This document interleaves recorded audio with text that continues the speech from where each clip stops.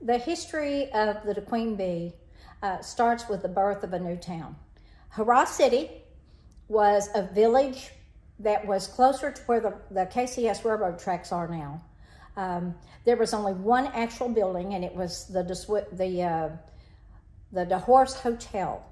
All of the other buildings weren't buildings, they were tents. And so it was a tent city. It was more of a mining town at that time. But then came the railroad. An idea spawned by Arthur Stilwell. He was able to start at Kansas City and start down this way toward the Gulf of Mexico with the railroad. And the railroad came through this little tent city called Hurrah City. Well, because of the railroad coming through DeQueen, or Hurrah City at the time, they wanted to name a town somewhere on this railroad line after one of the big entrepreneurs that financed the railroad, and his name was Jan de Wing, and he was from Amsterdam, Holland. Well, when they wanted to name the town, they couldn't pronounce his name and they couldn't spell it, so they wound up Americanizing the name, and that became the birth of DeQueen. And I believe it was born about June 3rd, 1897. But very soon after, maybe a day later, the DeQueen Bee was born also. So the DeQueen Bee is one of our oldest establishments, and we're very proud of it. It's gone through so much change over the years, some progress. The newspaper meant a lot to the people of those days because there was no other way to get any information. I started taking the Bee full time, and the Citizen as soon as it became available when they started publishing it every day. But I started taking the Bee, I think, in 1952 or 3, just right after I came back here. And from that time till they closed it, I took it continuously. And it was something we looked forward every day. You know, I can remember driving around by the courthouse square some evening. There'd be 2 or 3, 4 people standing out there to stand in front of the Bee office waiting for the paper to come out. I mean, people were, they were informed by it. Newspaper has been an important part of my life all the way through my time here on Earth.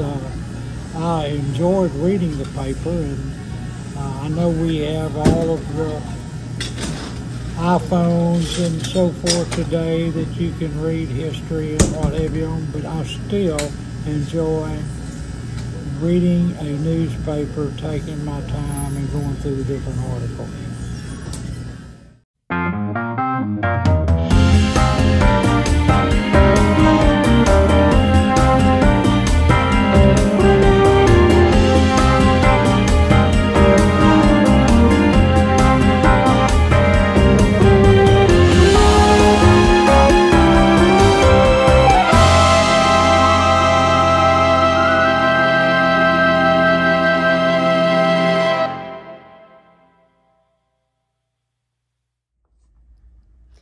The beginning of this brand new newspaper, this newspaper was just an idea.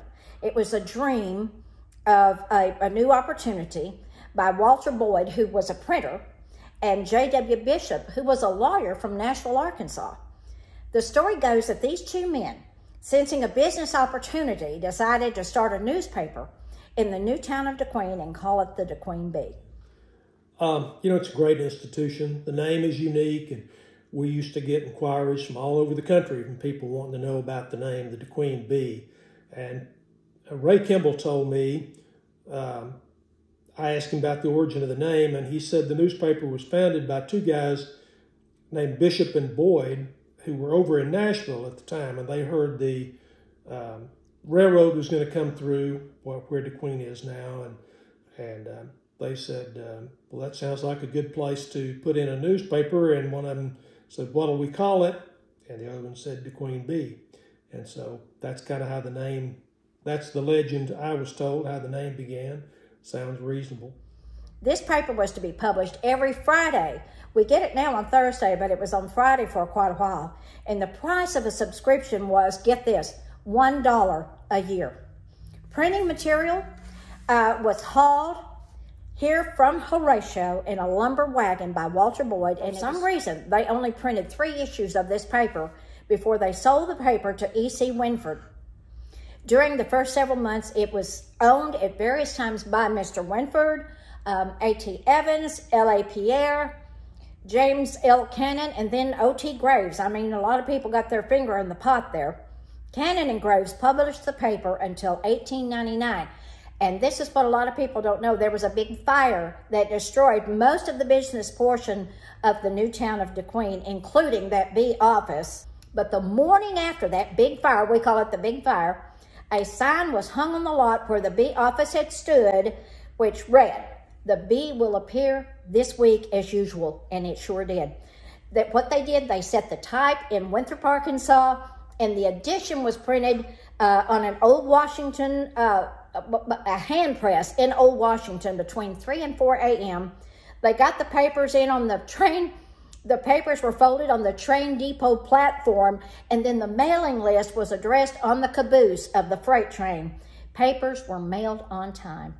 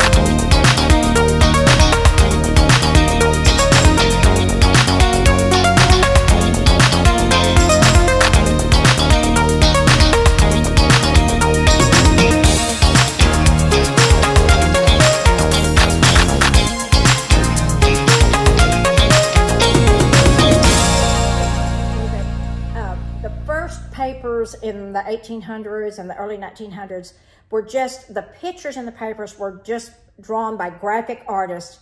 They provided drawings in the Bee until 1905, and then in 1905, the first actual pictures were printed, June 2nd, 1905, an actual real picture.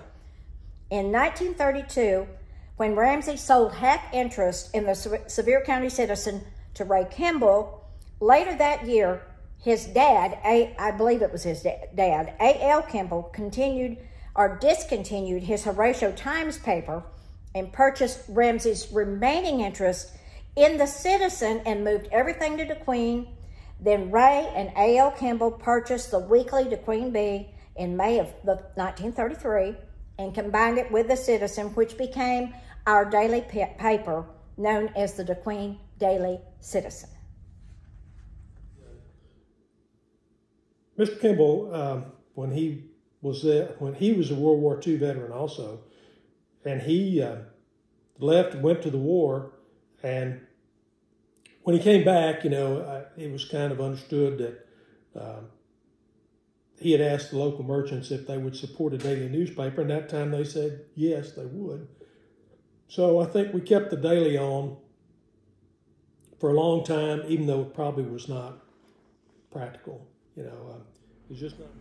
Me personally, I thought it was great back then. Being from a small town like that and having a newspaper put a picture maybe sometimes around, things like that, it was very interesting and humbling, you might say. But people really looked forward to it, and it would, you meet somebody on the street. I saw your picture in the paper the other day about so and so, and that was a root of conversation for a lot of people. And it's just been an institution, I'd say, since 1950, the Bee and the Citizen to boot. Media, we had the DeQueen Daily Citizen, which published Monday through Friday, and then the news from the previous week, we would repackage it and print it in the DeQueen Bee, a weekly paper that mostly went to people out in the country and people who had moved away and wanted to keep a subscription and keep connection with the local town. So the people around town mostly got the DeQueen Daily Citizen. it was a print product. It was a very busy place. It took a lot of work to get all that packaged, printed, and delivered on a daily basis.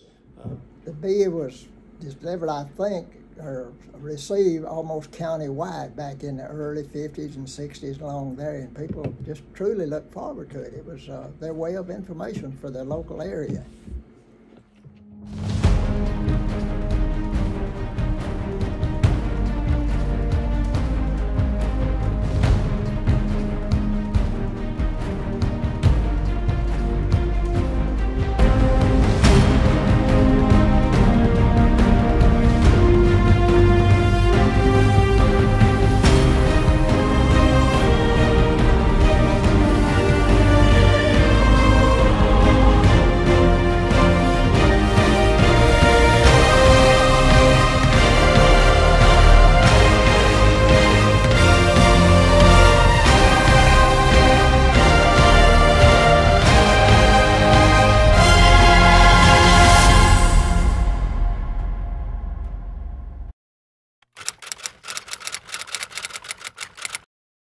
Ray was a fine guy, and he was here since World War II and before, I believe. He and his father were in the newspaper business here. I think started in Horatio and then eventually moved to the Queen when there were a lot of little newspapers around. They gradually all consolidated, and they ended up into Queen. But Mr. Kimball was known for being a fan of technology. He liked new equipment and new stuff, and now you probably have a personal computer that you use most of the day, but back in the day, we had a terminal, but it went to a storage device in the back, and we had CompuGraphic equipment. It was expensive to buy, and it used photographic film to set type, and so all that cost a lot to do. And he was always wanting to get into the newer stuff because the newer was better. And then the PC came along. We got into the Mac side of the PC world, and I remember the first Mac we ever bought was a little bitty thing, had a 9-inch screen, and we didn't know what it could do. It ended up started out managing a subscription list, and then gradually we got to where we could compose type using the Mac and set it on a laser printer or some other device in the back. Mr. Kimball treated us just like we were one of his kids, really. He just... That's so true. He was always concerned about what was wrong with us, if something was wrong, or he was happy for us if we were happy, and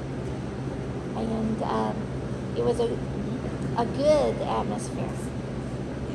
He was a very good man, probably the best I've ever known. If something was wrong with you or you had a problem, he's going to be there to help you through it. Finest man you'd meet. And community minded. If it was a community project that needed pushing, he pushed it. Ray Kimball was a very well-educated man, cared for his community, cared for his employees, treated them like family. They weren't just employees to him. And it was just a great environment. He was a great man to work for. Mr. Kimball was the type person that wanted the best for his community and everyone. He worked hard to give us a work environment that had the most up-to-date equipment, computers, whatever it was. He would go to a convention, and you knew when he came back he'd have something new. And he was just really a wonderful man.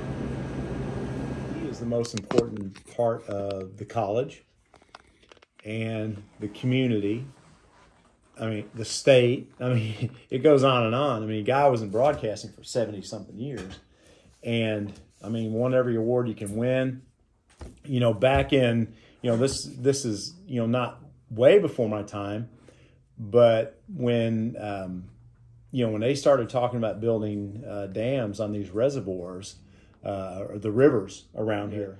The Corps of Engineers, they were going to build one dam, and that was Millwood. Well, Ray, I mean, not single-handedly, but he was the one that pushed to have dams built on DeQueen, to make DeQueen Lake, to make Dirks Lake, and Gillum Lakes. Ray Kimball did that. I mean, he was the guy that really had the foresight to really say, hey, we this is something we have to do.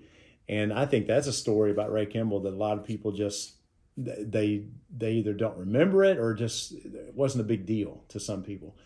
There's no telling how many acres of farmland that Ray Kimball is responsible for saving because of floods and flood control. And just something that you really don't think about, but I mean, that's kind of what happened. So, Ray was Mr. DeQueen. I mean, he won that award back in the 1980s. I've been here since the 1970s, but I remember he was, named like Mr. DeQueen. That was on the 50th anniversary of the DeQueen Chamber banquets, I guess. But, he won that.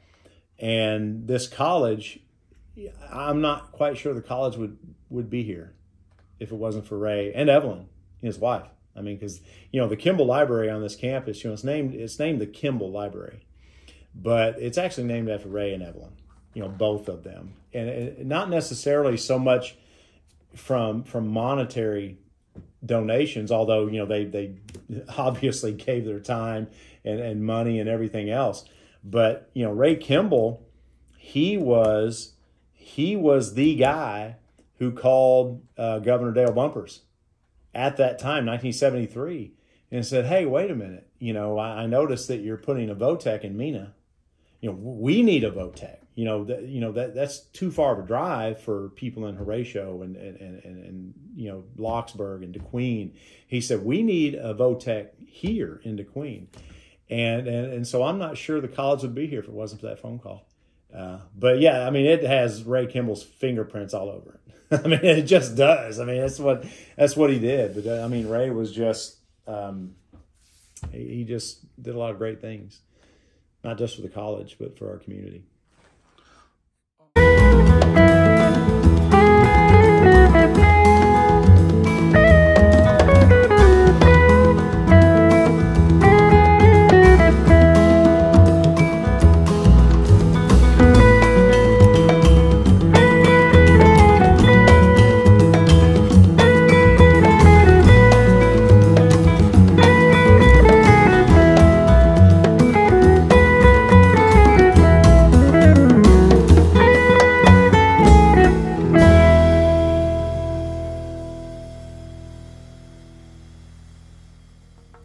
In the 1930s, that's where all the gangsters were.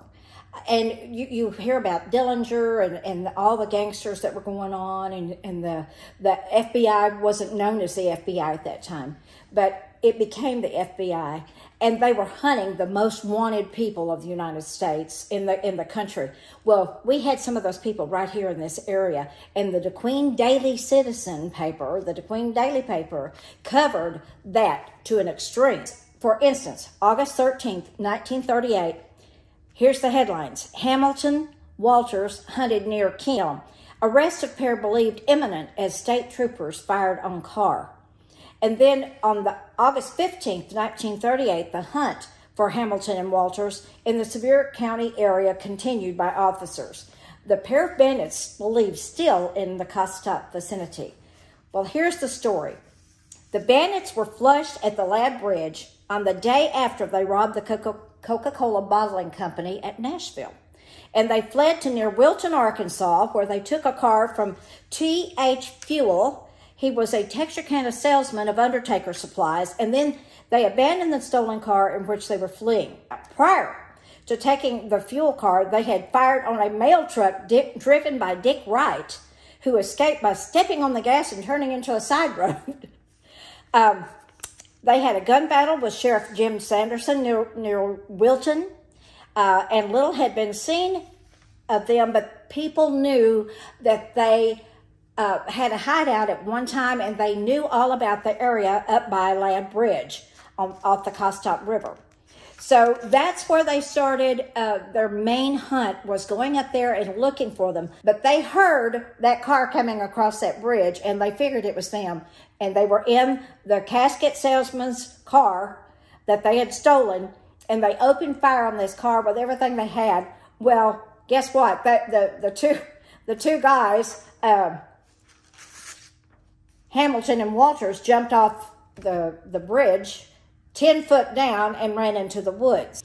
They even, to hunt these guys, they even got a bloodhound from the McAllister, Oklahoma Penitentiary. He was named Old Boston, and they brought him in to try to track these guys down. They looked along the railroad tracks, thinking they would catch a train, which they did, but they came to DeQueen, Arkansas. They came through the woods and wound up in DeQueen, Arkansas, and somewhere around DeQueen, they caught a train and wound up in Dallas, Texas, where they were eventually captured.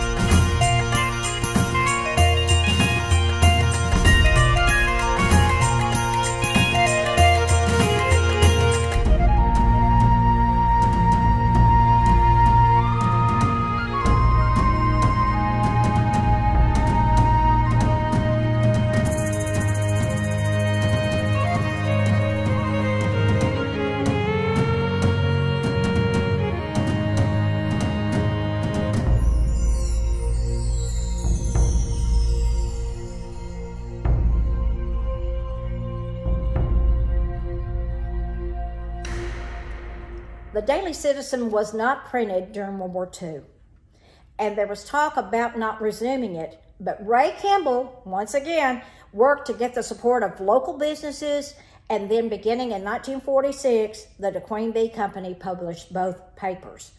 Then in 1952, going up in time, J.R. McKinley, many of you remember J.R., joined the papers as the editor. I came here, I relocated from Malvern. I was the editor of the Malvern Daily Record and the daily newspaper in Malvern, Arkansas. And so I was recruited to come here and take over when J.R. McKinley, who was the editor before me, he was ready to retire. So I came and took J.R. McKinley's place. J.R. was probably here since the early 60s. He had a great interest in sports, and so when I came, he kind of stepped back and he did some sports writing for a few years and then eventually retired altogether.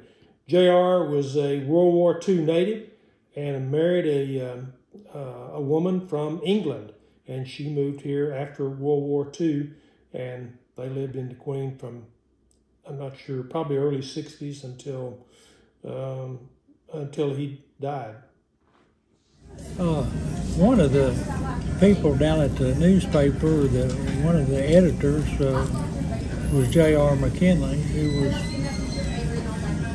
I had different positions with the paper. I imagine he wrote a lot of different articles, but he was really big in sports, very good at it, and both of his sons played football with me, and I graduated out of high school in 1965, and he was always on top of everything as far as sports and being able to bring it forward about the kids that were coming up through the junior high period of time into the high school and what he thought, how good of players that they would be and so forth, and he usually was correct. J.R. came from a little town over in Oklahoma. He moved to DeQueen and raised his family here and was an asset to the community as far as newspaper and us being able to obtain the news that we needed to get during that period of time. And he covered our sports track was his big thing, but he covered the others too really well. But track, he was just he started basically our track program at the Queen High School, and he was a great man for the community because he was very involved and he covered everything that he could, and then he had 2 or 3 people in the office there he could get him to help him from time to time, and they covered it, I thought, excellent.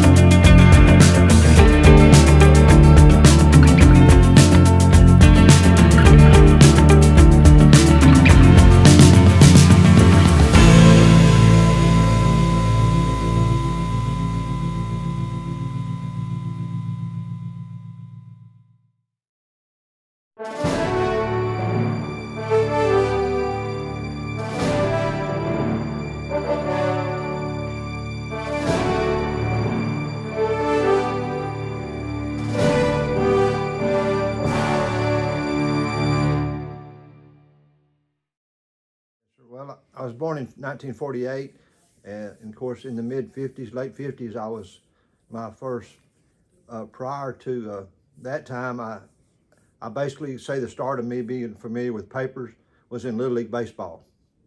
And it just so happened that J.R. McKinley, who was editor at that time, worked all the Little League games. You would see him taking notes and stats and write articles about the Little League Baseball. J.R.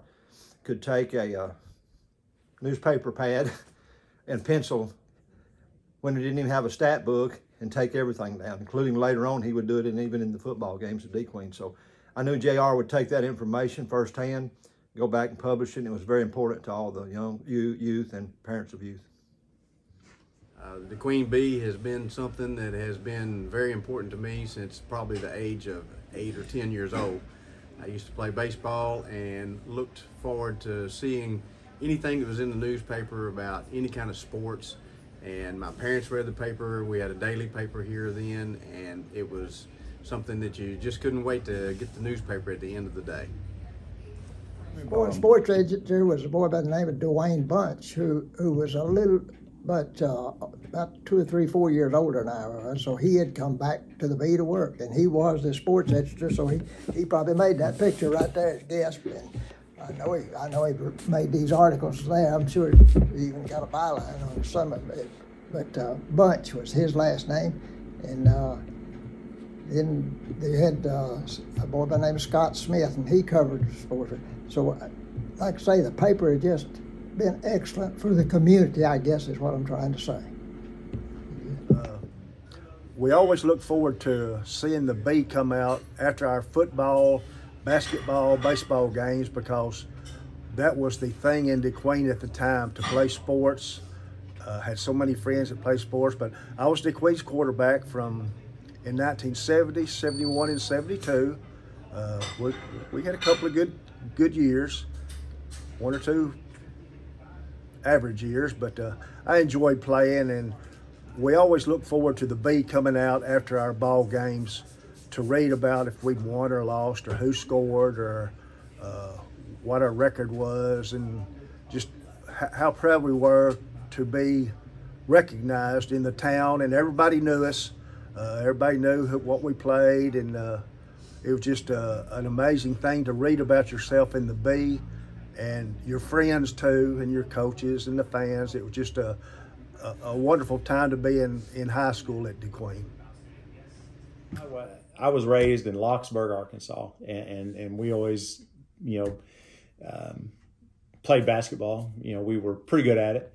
But I know that that was something that our families look forward to. It really was. I mean, our families look forward to either seeing our names in the B or our pictures in the B, because they always had a photographer, that was there to cover all, not just the Locksburg games. I mean, my personal experience is Locksburg, but they covered all of the county teams.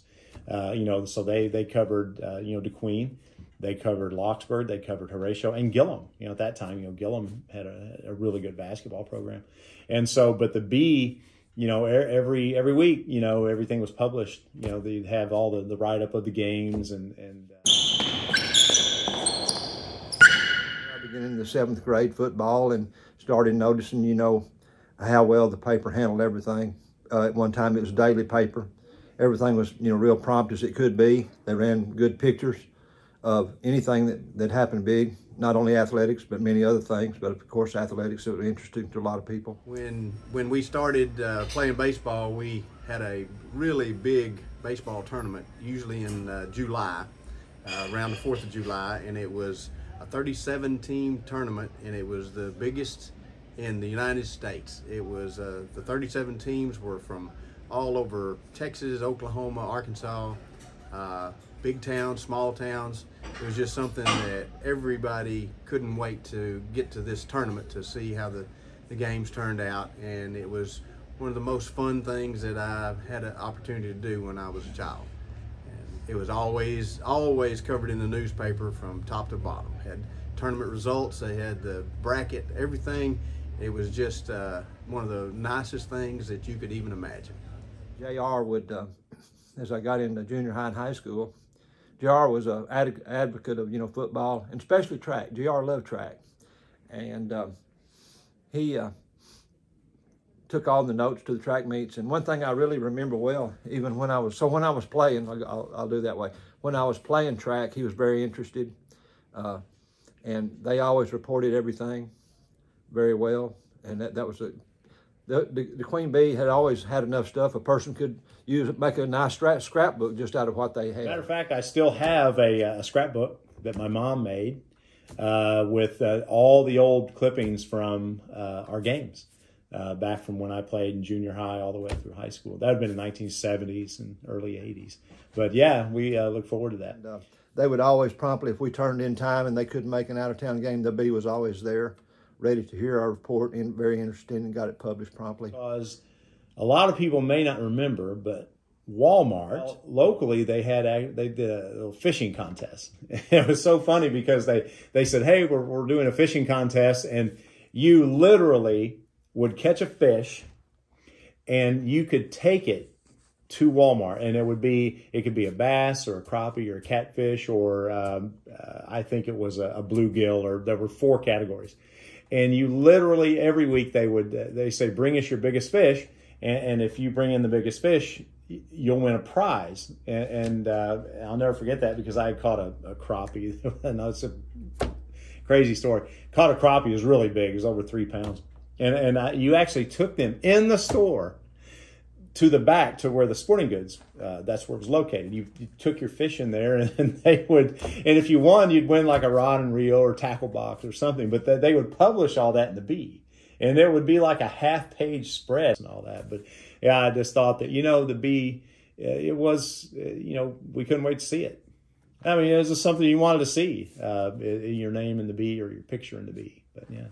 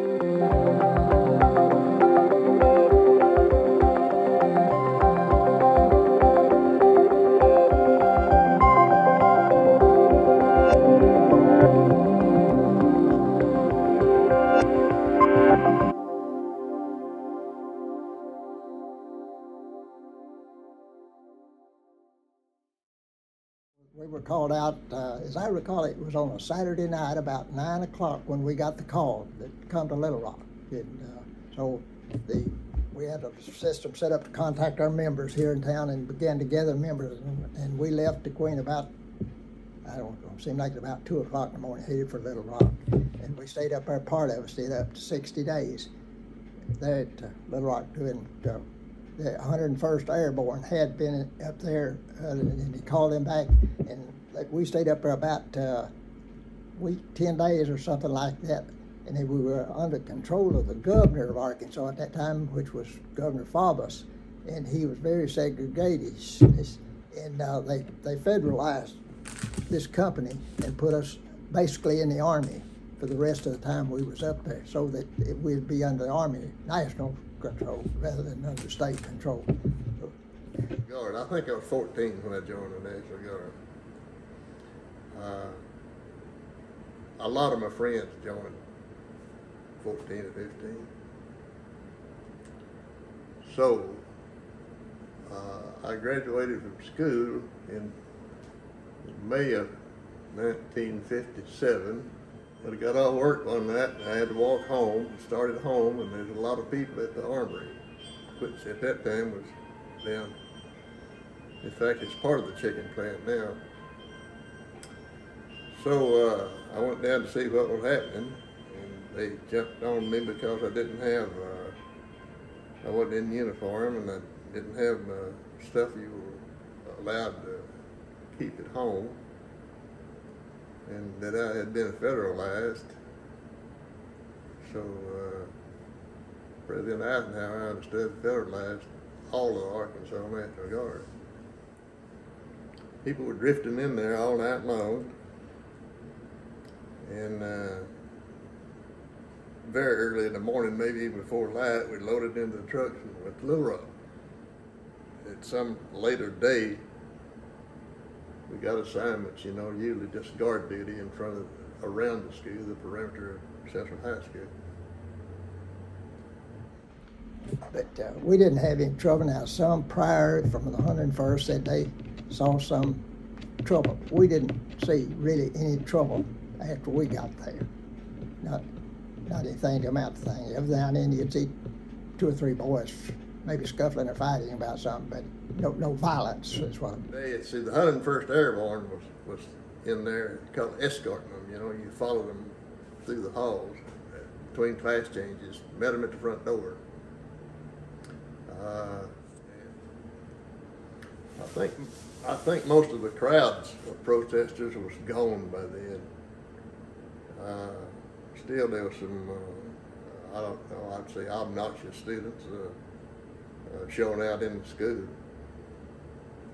Each day there's a sign that one of us to the one student, to one guard member to Eastern, and we'd go through the hall with them, just stand outside the room while they was in class, pick them up when they came out, and we'd go with them, and if we went to the restroom, we stood by the door till they come out. And yes, we escorted them all the school day. But we never had any problem with them, really. You never made eye contact with some of them, but some of them were never buddy-buddy, but they always acknowledged you, you know. Coming in, when they'd come in the building in the morning, well, they'd either nod to you or look at you or something like that, you know. Well, back at that time, of course, we were so young. I don't know that we took politics quite as serious as maybe they are today. I don't really think I had an opinion, really. That's my personality. I didn't get that feeling from others that somebody said, I don't like it because I'm having to do this particular thing. I thought I handled it well, and like I said, I never heard one derogatory remark about doing the job. Sobering. Those people were, I consider them like heroes. The students, the black kids, and still do. And they're all living except one now, as I understand.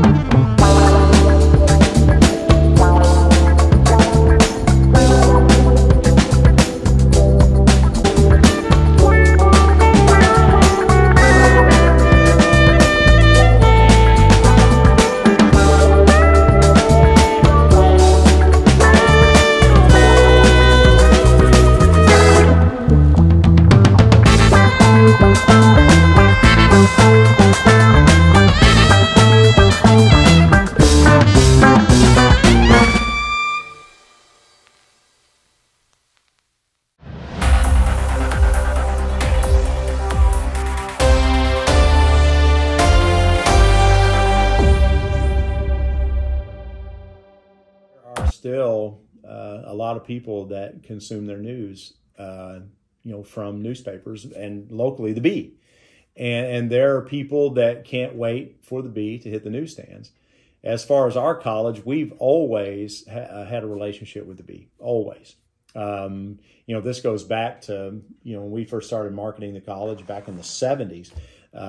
You'd see all kinds of write-ups in the Bee or our advertisements for enrollment or whatever we were doing.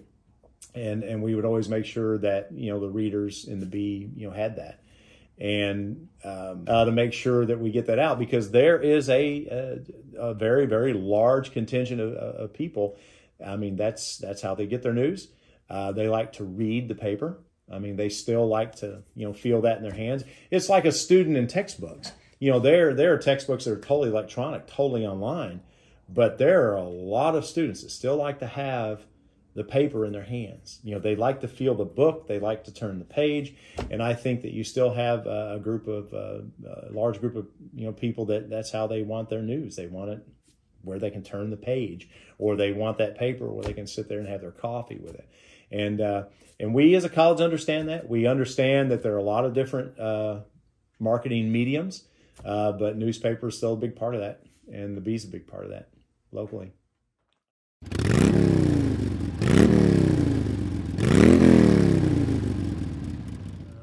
I've been advertising with the Queen Bee since 2012, since I got in the zero-turn lawnmower business, and it's been very beneficial for my business. Got good results from it, and carries over into other parts of the county here, and so I get business from a pretty large radius because of that. It's much appreciated.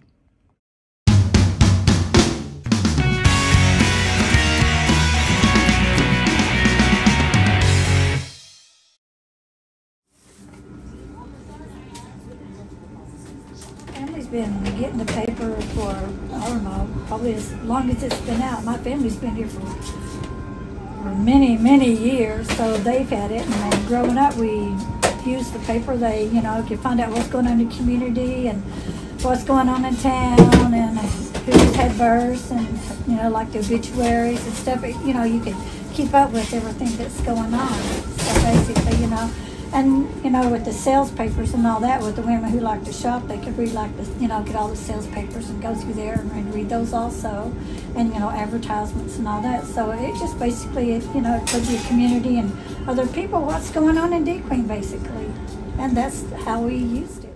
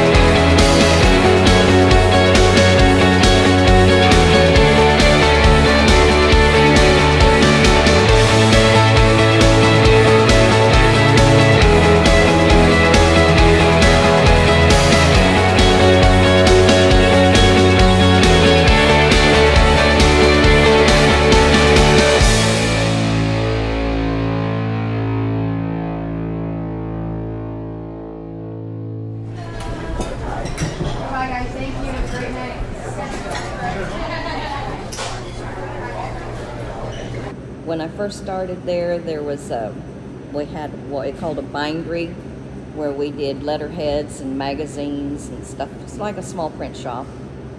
And I worked in there, in that department, for a while before I transferred over to the newspaper part of it. Built the ads, built the pages, worked in the dark room. And like I said, put the plates on the got the plates ready to go on the press. Just anything he asked me to do, I did. I was going to the Votech school here, Costco Votech, and Shirley Frazier said Mr. Kimball needed someone to go to work for him at the bee office. And that was in February of 1980. I went in for an interview, and I started on February the 29th, 1980, and Mr. Kimball said he gave me a 3-month trial basis. And I never was told that I was hired, so I guess I am. Husband knew the owners and introduced me, and that's how I got my job. And I did everything from A to Z. Answer the phone, get the plates ready to go on the press, take the papers off the press, put them in the mail, and anything in between. And when I graduated from high school, I didn't want to go to college. And my dad and J.R. McKinley were good friends. And J.R. told him to have me come down and apply. And so I did. And I got the job. And when I started there, I was a teletype operator. I could do most of the jobs there. You know, I was kind of the computer tech, kept most of that going, and did most of the technology. I eventually learned to run the press. It was a nasty job and hard work, but you know, when we got right down to it and we had to have somebody, I stepped up and learned to do it.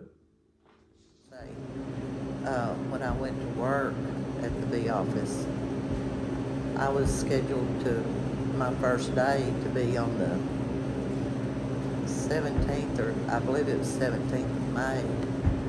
And I decided I didn't want to go to work that day, so I called to see if I could take off and start the next day. That cowboy hat was important. I needed to go to Texarkana and buy me a cowboy hat.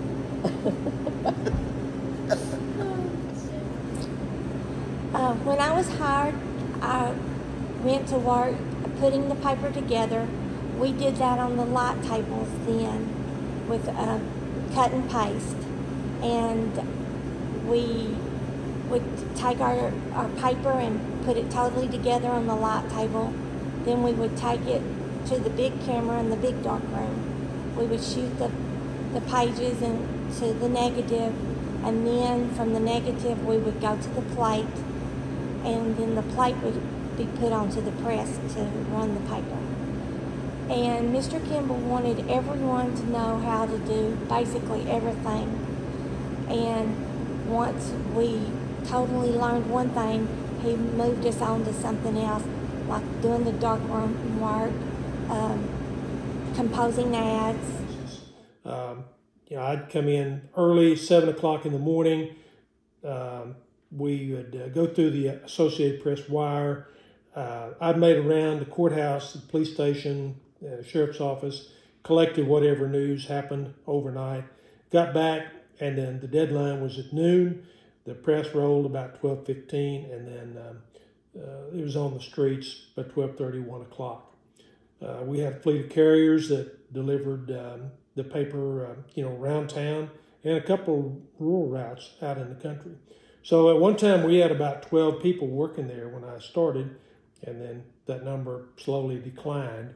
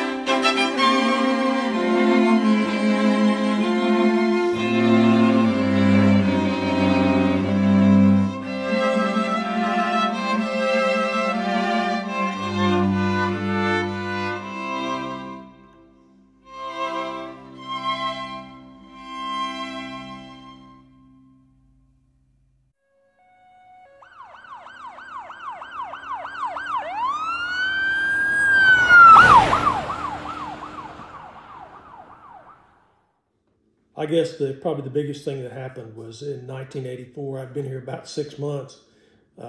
We had managed to take a few days off, and we're going down to the World's Fair at New Orleans. We got to Magnolia, and somebody called and said, "You better check in.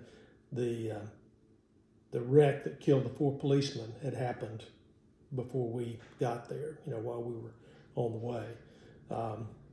So that was a big event. I mean, the police department's devastated.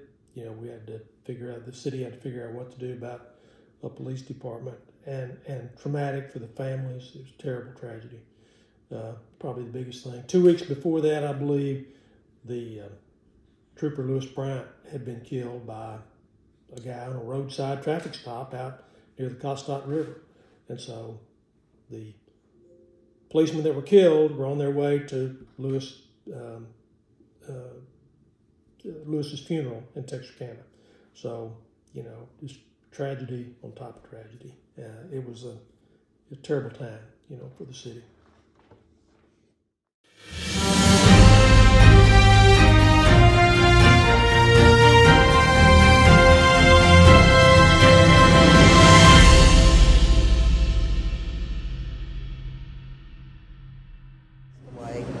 Anita, his daughter, took over. And really and truly, Anita wasn't in very good health either at the time. And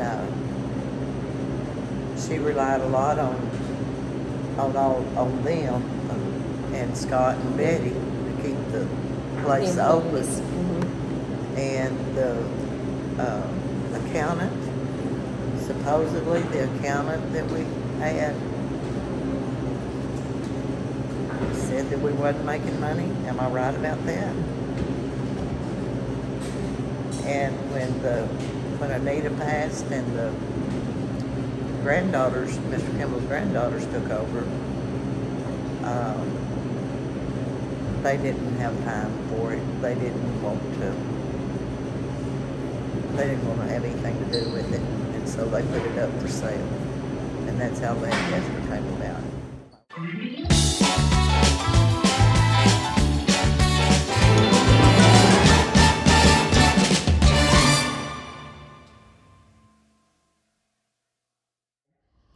The last Daily Citizen, I found out, was printed on May 1st, 2007. It was kind of a sad time for those of us who really depended on that daily paper, but thank goodness for the weekly paper. There's just not enough advertising to support a newspaper 5 days a week. So probably, we were the smallest daily in Arkansas, and even dailies in Camden, Malvern, places like that are not dailies anymore. They have gone to some less publication because it's the same everywhere. There's just not enough advertising to support a daily newspaper. I do remember when the last daily ran. To me, that was, I think, made more of an impact than when the whole press shut down. Because we just couldn't see not having a daily. That not having a daily cost us money. We had, whenever there was an obituary in there, people would see it, they'd order flowers. The flower shops complained that their business even went down when the daily quit. The community, when they shut down the daily, they hated it. They didn't only hate it, they decided to start another newspaper. They did. And that lasted Not a very few long. months. Maybe did it even last 6 months? Not sure it lasted 6 months. But that was the feeling of the entire community. Well, as a matter of fact, we had an employee quit to go to work for that paper.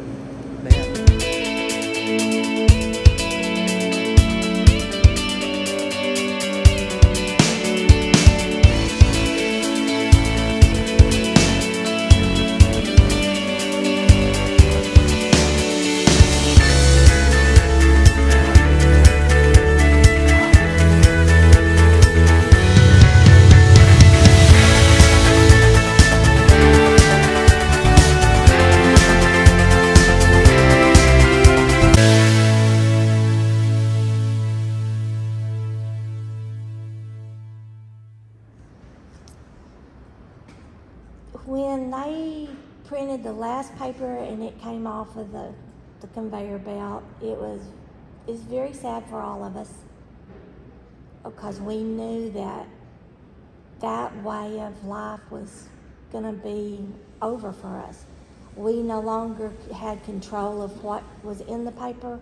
If something was wrong, we could stop the press at any time and say, this needs to be redone, or this color isn't looking right, or this is blurry.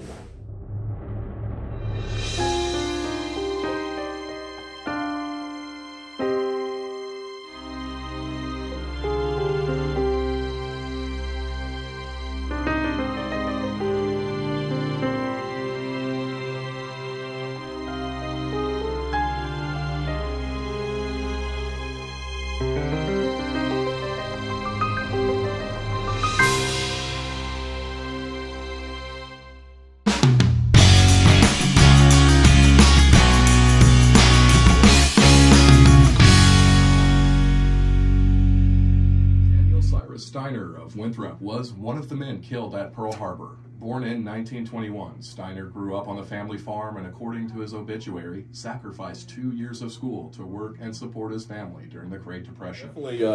Definitely grew up in a house where the paper was considered important, always had a subscription to it, read it a lot.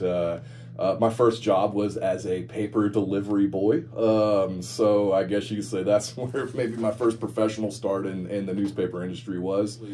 The first paper that I did came out on my 21st birthday, so the first newspaper that I produced as editor came out on the same day that I could legally go buy a beer afterwards to celebrate it. So, I was a little worried because the town was still very much new to me, and small towns sometimes have a reputation of being very exclusive. It's hard to get in and get to know people, especially a job like that where your job is to know things. It's like I never had any issues fitting in as far as what the newspaper's role was in the community. So I was elected as state representative for this district. Back then, this district encompassed Sevier and Howard counties. It changes every census, but I represented Sevier County and a large portion of Howard County. And every week in the Daily Citizen, they would always have my report. It really kind of encapsulated of what, as state representative, what we did the week prior, all the votes we made, the decisions we made. They would have quotes from us as, why we made the decision we would. But that would come out every week in the Daily Citizen. And they had really good coverage of, what we did in the legislature. But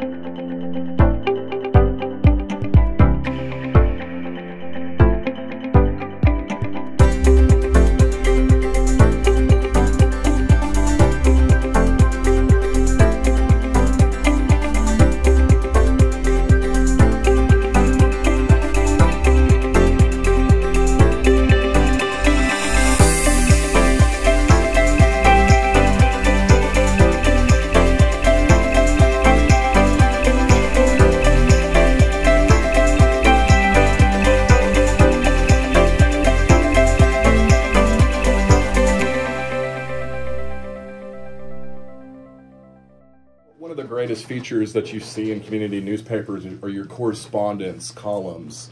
Because again, hey, look, a community newspaper has got limited resources, doesn't have a big editorial staff like the LA Times or the Washington Post would have. So you have to kind of rely on this volunteer help, these volunteer writers from across your community. And you look at a place like, just specifically about Sevier County, we've got Locksburg, we've got Gillum, we got Paraloma way in the southeast corner. We got Horatio.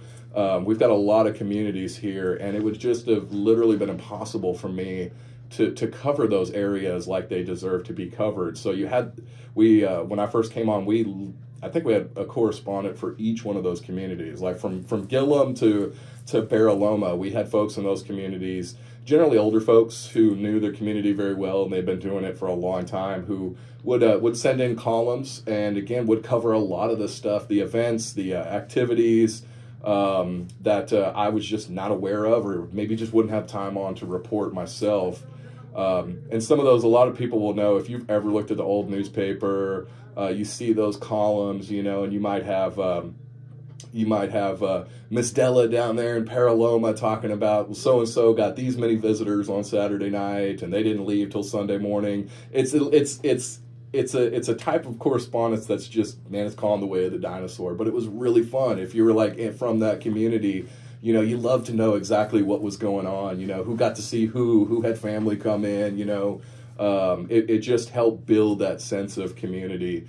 And the loss of those, unfortunately, it's one of those things that those people will continue to do it until they pass away. And it was literally one after the other. These correspondents passed away. I miss that.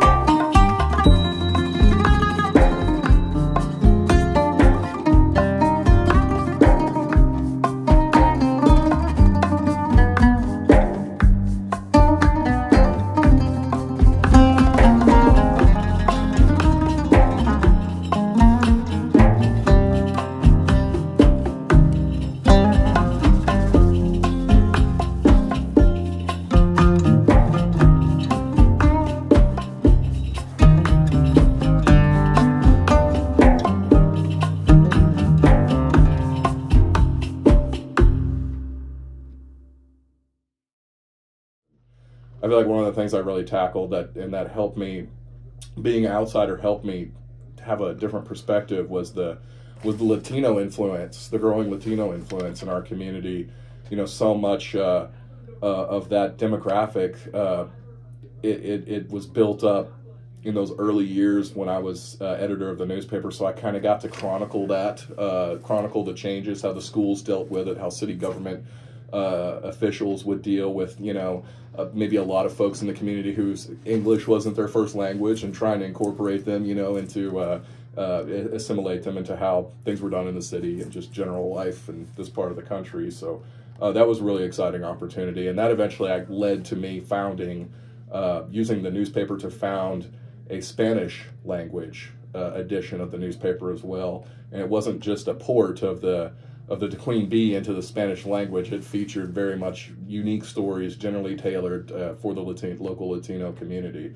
So that was an exciting project. Unfortunately, that didn't, after I left, it stayed around for about a year or so, but it did come to an end, unfortunately, because at that time it was the only Sevier County, locally based Latino publication. There's another. The paper has transformed a lot. When I went to work, we had 8 columns, for instance, and now it's 6.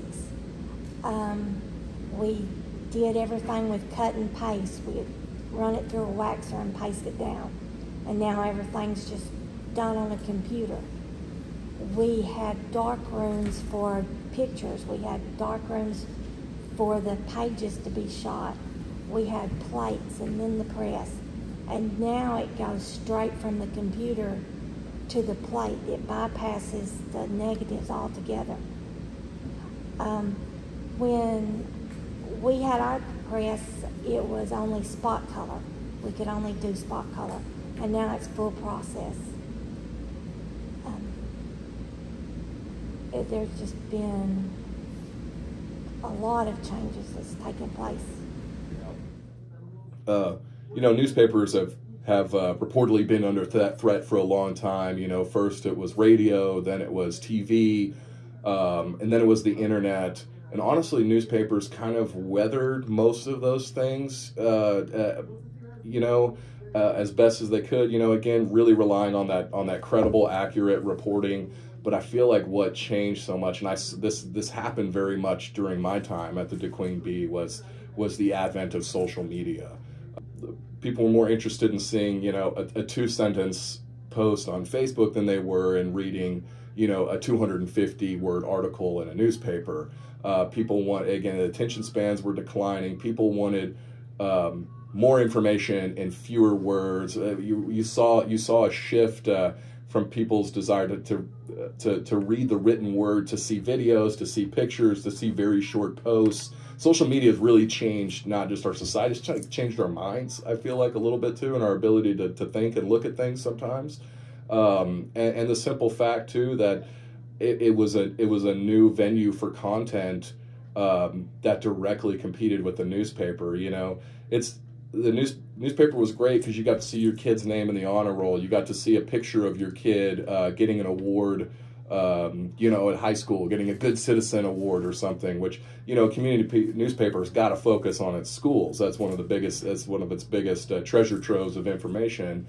But then as schools started having Facebook pages and more people were getting, then just specifically on Facebook, you didn't need to pick up a newspaper to see your kid's picture in there anymore. Why are you going to cut out a picture of your kid in the newspaper and put it on your refrigerator when, again, you have 1,000 photos of your kid on your phone? And the local school district put that picture on its Facebook page, and you get to see all the likes and comments and shares. You know, you get to see it's a lot more interactive. So I feel like that it was social media is perhaps not the death nail to newspapers, but nothing has ever threatened, I feel, newspapers as much as social media has.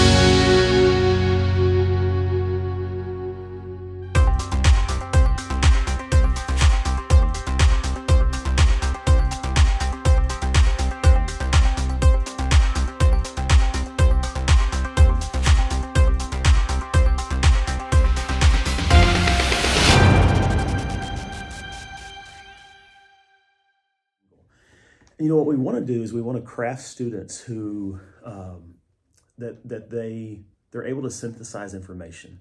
They're able to take in news from a variety of sources. They're able to look for and discover, well, what's the real facts inside of this? You know, where are the bias? Where's this coming from? And they're able to make thoughtful, analytical decisions that are based on facts. And they can sort those out because of the principles that they've learned, because of truth, because of the academic approach using logic.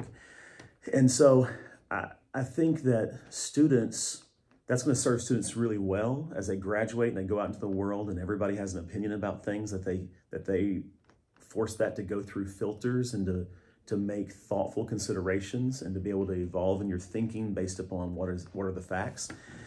And that kind of leads us to why, you know, local news is important as well, because, you know, local newspapers allow students to begin to build a foundation for how you discern something and how you analyze something, because it's going to be information generally reported on with something they have more familiarity with.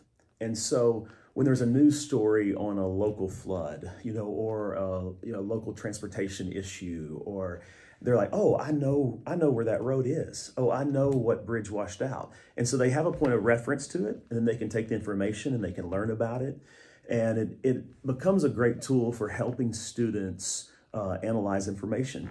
And so for us, it's been really great, the Queen Bee, having the bee on campus that can be used in the school for the students, both in the library, for students just to read and see things that's going on, and for teachers to use in the classroom as examples of analyzing information or current events that are happening. And then there's a group of students, the most important thing is to hurry and get to the sports section as soon as the bee arrives on campus.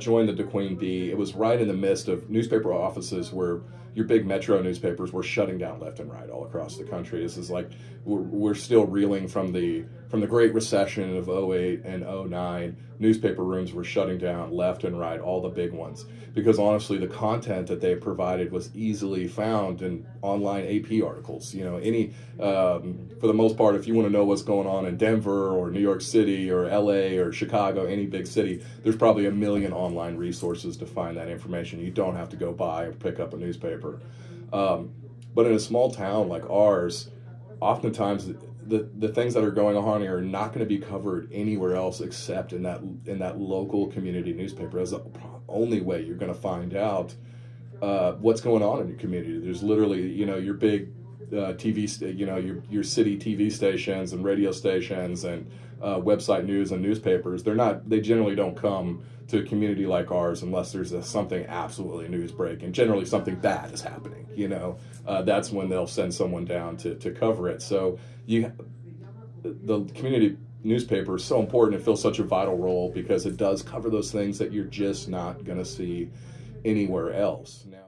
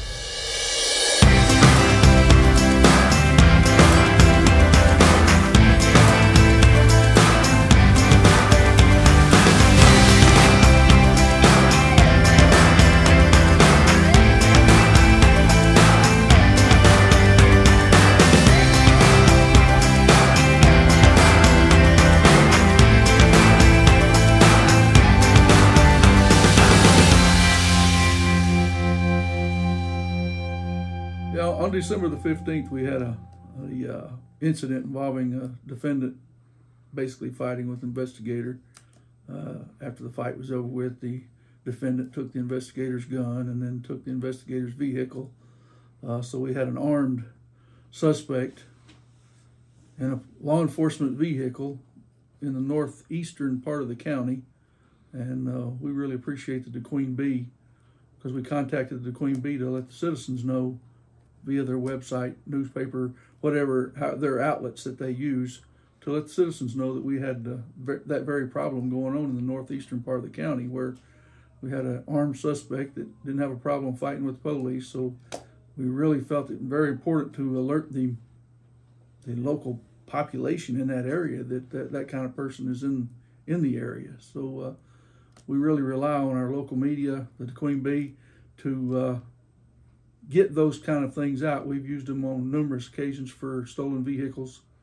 We get a lot of help from the public, and the link between us and the public is the Queen Bee, and we use them. I mean, I'm sure they don't mind us using them in that fact, but we do rely on the local media groups to get our message out to the people and to help us search for people and search for vehicles, and we try to keep everybody abreast of what's going on.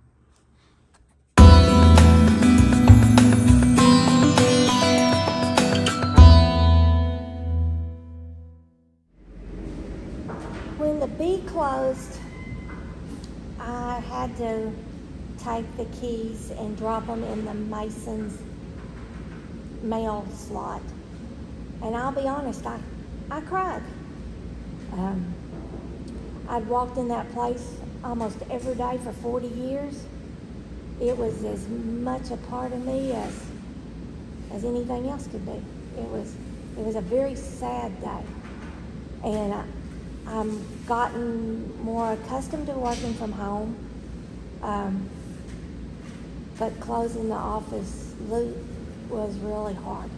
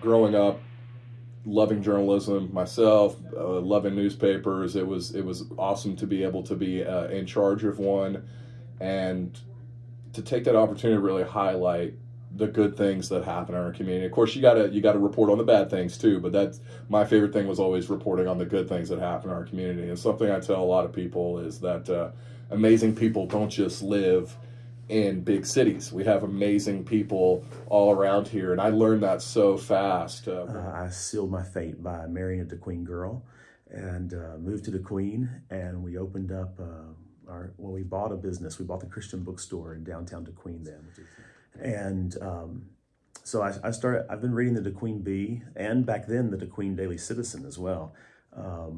Since 1996.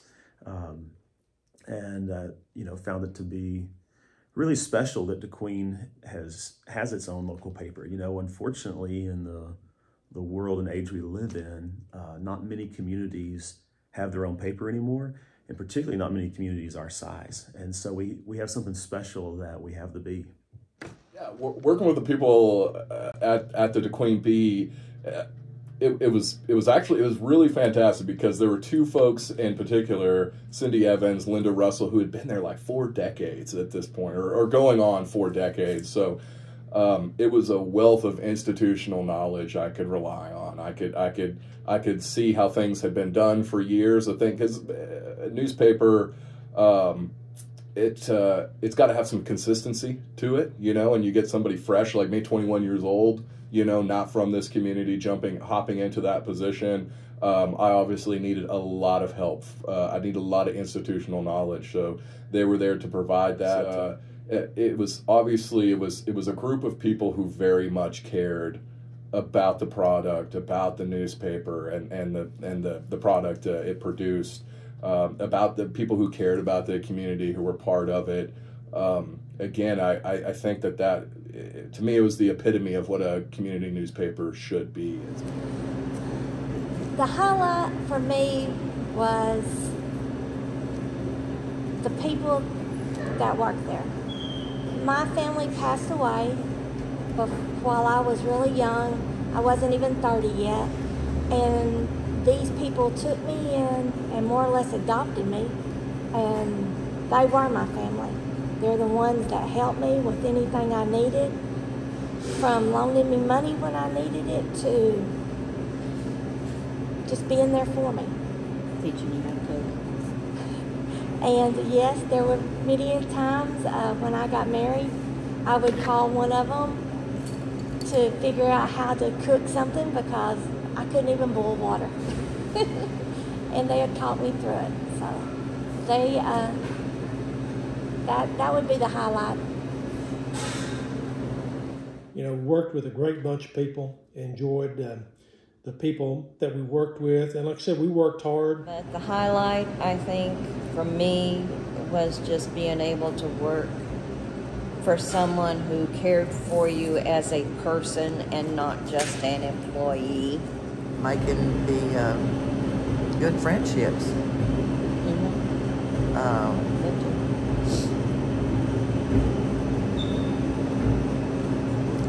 Enjoying the people that I worked with.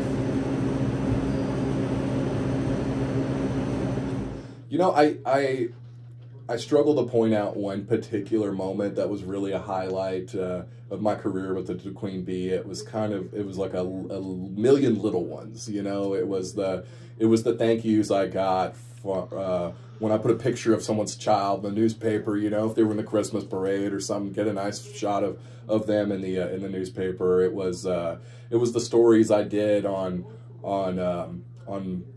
local veterans. You know, one of the things I enjoyed doing was for a few years I did a series of articles on local World War II veterans, and unfortunately I'm certain that every single one of them that I've interviewed are now passed away. But to recreate that, to bring that history back to life was always a lot of fun. That was one of my definitely a highlight. Which is DeQueen's paper was probably one of the best small newspapers in the state of Arkansas, and was highly noted by the state newspaper people. We had good editors and good writing.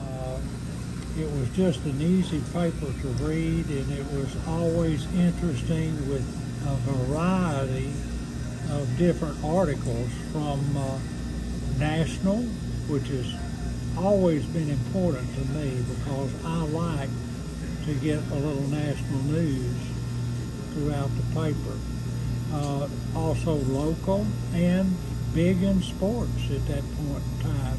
That's when DeQueen really was top-notch in football, and this was considered a football town similar to what Nashville, Arkansas is today.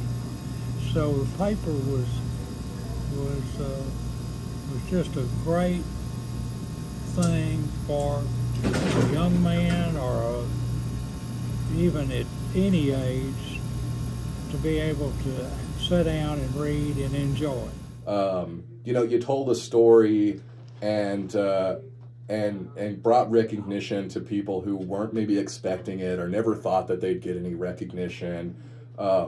Yeah, I was going to say, like I said, I struggled to pick out just one in particular, but there was just a million times where you know, you get that pat on the back and say, hey, the newspaper did a good job. You guys covered this fairly accurately, and you brought recognition to someone or a subject or an issue that deserved it and would not have had it otherwise.